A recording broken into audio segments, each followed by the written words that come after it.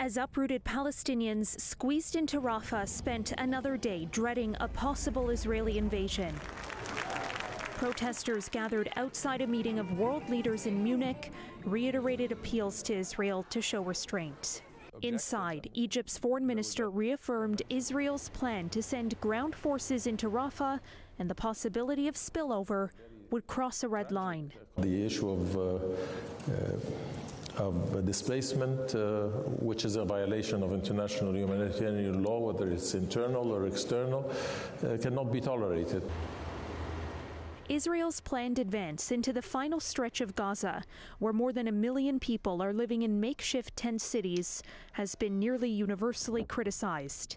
Egypt is reinforcing its border, fearing an influx of new arrivals would pose a security risk.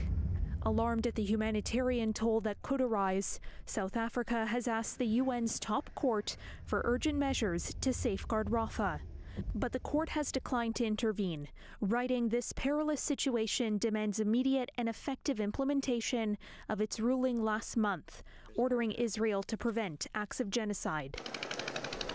Despite the international warnings, Israel's president, speaking in Munich, signaled the country's intentions for a ground assault. If you want to uproot the terror infrastructure in order to enable a better future for the Palestinians and Israelis, you have to go in physically. Truce talks involving the U.S., Egypt, Israel, and Qatar have yet to produce a breakthrough. We still see some difficulties on the humanitarian part of these negotiations. Now, if talks on the humanitarian element of any deal progress, he adds the obstacle over the numbers of Palestinians who would be released in exchange for hostages held by Hamas could be tackled.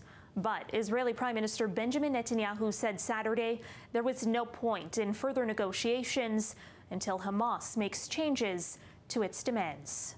For City News, I'm Caryn Ceolin.